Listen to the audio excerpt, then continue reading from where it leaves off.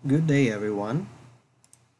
We are now in our second part of our lecture series on criminological research process, approaches, and design.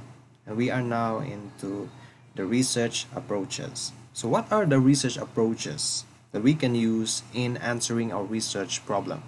There is no single approach that is the best one among all of the approaches. But it all depends on the situation, the condition, the environment, your resources, the feasibility of your topic and or your study, and so on and so forth. So when you choose an approach on how to attack a given research problem in your research study, you should judiciously choose among these approaches. So what are research approaches? It could be either basic or applied, idiographic or nomothetic, inductive or deductive, and qualitative or quantitative. So let us start with the first set of approaches, basic versus applied research. Is your research a basic one or applied one? So with we'll know through these definitions and the given examples. So for basic research, it is conducted to generate an advanced knowledge that has no immediate practical applications. No immediate practical applications. The application is for the generation of knowledge, new knowledge only, the new knowledge. But we can use this new knowledge to create intervention programs against a certain practical problem. So the basic research it indirectly solves a given practical problem. One example is my study, our study, together with my previous students, criminology students, Bless Gagaa and Janice Pabayos. We tested the general strain theory.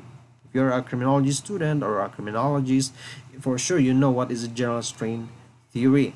We tested this because it was tested in many countries in the world, but we had no study in the Philippines, or only one during the time of that writing. Only one, but they in that study, the researcher in that study used a different type of variables, type of sample. But here, we use an empirical national sample. So that's what made this study unique. So it was a test of a theory, and it was a basic study just to generate knowledge. And out of the knowledge, we can create programs, or if practitioners in different departments of a government will adapt our recommendations, so they can create programs out from the study. So it's just a basic study that has no immediate practical applications, just testing the theory. But practitioners can use the data from our study to support, or the findings of our study to support their given or their designed programs. Next approach of research is applied research. We can also conduct applied research, but this is time consuming, resource consuming. So it aims to why? Because it aims to inform authorities on what are promising policies that could improve practice in the field of criminal justice. So for example, in this study by Radcliffe, Taniguchi, Groff, and Wood, they conducted an experiment to determine the effectivity of, or the effectiveness of foot patrol. Foot patrol has been regarded as obsolete already, but they in their experiment they demonstrated that foot patrol was effective in preventing violent crimes. So let us read. For example, target areas outperformed the control size by 23%, resulting in a total net effect. One display was considered of 53 violent crimes prevented. So the results suggest that targeted foot patrols in violent crime hotspots can significantly reduce violent crime levels as long as threshold level of violence exists initially. So foot patrol was rediscovered by these researchers that it was really effective based on the data. So it is an applied research. There was a program patrol and then study the program. So that's what makes it an applied research. There, what does it has an immediate practical application, immediate practical application. So with this data, we can say that, oh, let's conduct foot patrol, or we do not conduct foot patrol. So it has immediate practical application. That's why it's called applied research. Some examples of these are policy evaluation and program evaluation. So if you want to study Tokhang project of the government, of the Duterte government in the past, so it can be considered as an applied research. Next set of approaches, it could be either idiographic or nomothetic. So your research could be either nomothetic or idiographic. So it depends on your topic, and it depends on your resources. It depends on whether you can uh, visibly conduct it or not. So first, idiographic. So it studies one case or few cases to have an in-depth investigation. So in-depth meaning you can study a lot of factors, even in the entire picture of the whole situation or the whole problem. So you can study, you can do that using idiographic research. You can study few cases, but you can study a lot of factors, no, on a given social problem. So for example, we had one study published together with Nora Maria Elena Osmeña in our study, Filipino Children Adolescent Stories of Sexual Abuse. In this study, Ma'am Osmeña conducted an interview about 10 or 12, 10 to 12 victims of rape who were children and adolescents at the time of their rape or sexual assault against them. So we published this paper already in the Journal of Child and Adolescent Trauma back in 2021. So only 10 female Filipino. But even if there were only 10 of them, but we gathered a lot of data. So through the interviews of Ma'am Osmeña, she gathered a lot of experiences, data about the experiences. So it's holistic. So the entire experience, no, the entire experience of the individuals, the 10 female, although few, but it could we use it to have an in-depth investigation of numerous factors. That is why it is called idiographic. Next, nomothetic research. It studies several cases but uses few factors. So it is the opposite of idiographic. So we study several cases, like hundreds of cases, 200 cases, or 1,000 samples, adolescents. But it can only study a very few factors, no, compared to idiographic. And idiographic is holistic. When you interview a person, that person can tell you, or that person can tell you all of her experiences in terms of sexual assault. Whereas in nomothetic, it is limited because you use a questionnaire. You use a questionnaire because, for example, here in their study in her study by Amy Butler, she published it in Child Abuse and Neglect Journal. It's entitled Child Sexual Assault Risk Factors for Girls. She studied 1,087 girls. So it is really impossible for her to finish this study on time if she used idiographic type of research, interview, in-depth investigation.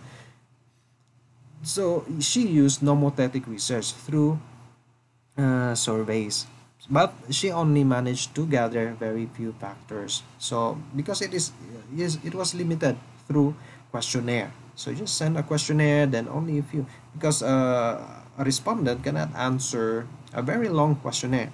She may not answer everything. So just a short questionnaire, 2 to 5 pages might do. But the downside is we cannot gather a lot of information from the respondents using nomothetic. But the positive side is that we can gather information from a lot of respondents, so we can generalize from the sample. Here we cannot generalize. This only 10 female Filipino children for the idiographic, but we can have a lot of information. So those are the downside. But you can also combine the two, nomothetic and idiographic. Next, inductive versus deductive research. So in inductive research, so it deals with theory. So if you have a theory, just like earlier, the general strain theory, if you test the theory, that is deductive research. But if you create the theory out of your study, That is inductive research. Again, if you have already the theory, you have the books in criminology, you have a lot there of theories. If you test those theories in the Philippines, that the tests that you conduct, we call that deductive research, because it's from a general theory, so from general to specific data. So you test the general theory, a theory, with your specific data. So we call that deductive research. How about inductive? So it's the opposite. You collect data, you look at the data, summarize the data, look at the patterns, and out of the patterns of the data, you create a theory or provisional hypothesis. But it could be that you use these two. First, you conduct inductive, then you conduct subsequent studies, you conduct deductive research. So you can also do that, but that's time consuming. So in inductive research, research analyzes data. And out of this analysis, he or she attempts to build a proposition or a theory. So a hypothesis or a theory.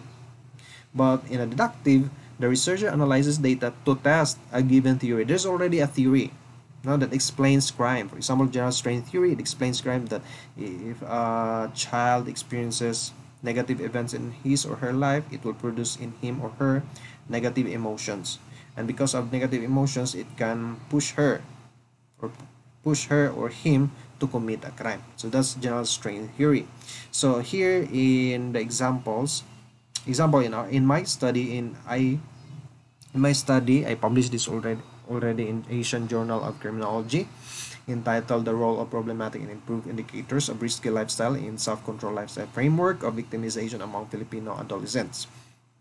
Here I tested the self-control lifestyle framework of victimization. So it was a deductive research. Now another example is from Marie Rosenkrantz, Lendigard, Jody Miller, and Reynald.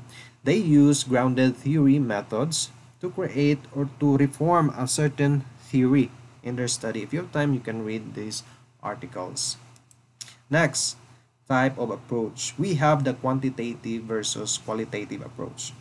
So uh, quanti, so meaning it uses numerical data, numbers, just like survey. What else? You collect data about crime statistics. So these are quantitative research. On the other hand, we have also what we call qualitative, quality.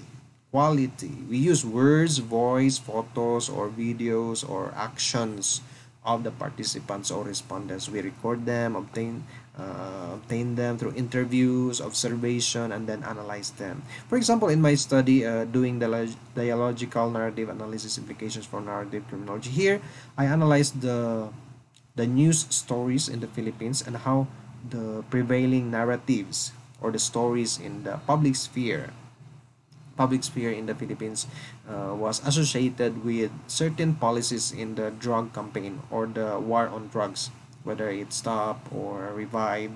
So I found that there was really a relationship. So I demonstrated there was a relationship between the prevailing narratives in the public sphere and a certain policies in the war on drugs. So when I found out that there was a certain kind of the romantic narrative and the romantic narrative and apocalyptic narrative, those narratives, if they prevail in the public sphere, prevailed in the public sphere, war on drugs continued. But if tragic narrative prevailed in the public sphere, I observed that the war on drugs was stopped by Duterte. So several suspensions of the war on drugs because of the prevailing narratives in the public sphere. So I analyzed the news stories in the public sphere. So those are words. So it was qualitative. On the other, we have quantitative. For example, in our study, we tested the self-control theory. We surveyed students in Negros Oriental State University in Dumaguete City. We surveyed them through a questionnaire. We analyzed the data. We used statistics to determine the relationship of the different variables about regression statistics and so on and so forth. So it was a quantitative research. So with the question, which is better? Which is better, quantitative or qualitative? There's no such thing as the best approach, as I said earlier. So it depends on your how you attack a given problem. If you have a problem on drug use, for example, illegal drug use or use of shabu, you can survey drug users, but it is difficult because you have no list of drug users unless you have obtained a list from the Tokang, but it's confidential. So that's difficult to survey drug users or survey the entire city. That is time consuming and labor intensive, and you will probably spend a lot of money. But instead, the other alternative is you use qualitative method. Qualitative, when in you can just we can you can find actual drug users. You can interview them, just 8 to 10 to 20 drug users. You can do that. So through qualitative, so it is idiographic research. So all of these approaches, idiographic, basic, they overlap. They overlap. The quantitative can be it can be a basic research. The quantitative can also be an applied research, and so on and so forth. So they overlap. Again, there's no best or better among these dichotomy of approaches. It depends on what you can do, what you can achieve in a given time, your target. So you just use these approaches as tools to achieve your goal. So I think that would be all for this part of lecture series. Thank you very much for listening. Have a good day and God bless you.